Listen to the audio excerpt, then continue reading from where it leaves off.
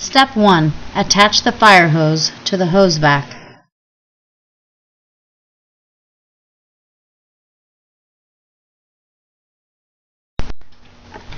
Roll out the hose you will be using.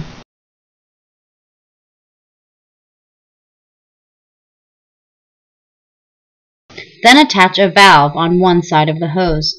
For most applications, this will be the female coupling. Then attach the hose vac to the valve.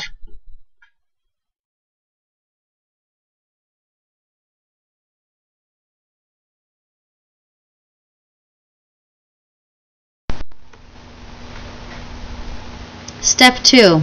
Plug the other side of the fire hose. This seal is typically achieved with a nozzle. Check the nozzle for leaks by closing it and trying to blow through it. Alternatively, a hose clamp can be used.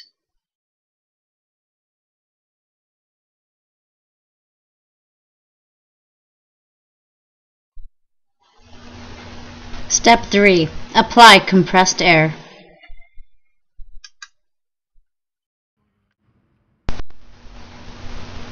Supply air to the unit and turn it on. Then ensure the valve is open. Wait for the hose to evacuate. Step 4. Trap the vacuum.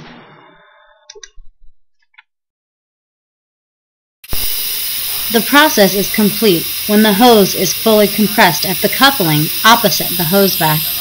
Shut off the valve and then turn off the unit. Step 5.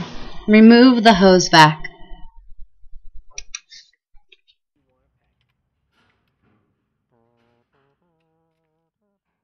Remove the hose vac from the valve. Now the hose is ready to pack in any configuration.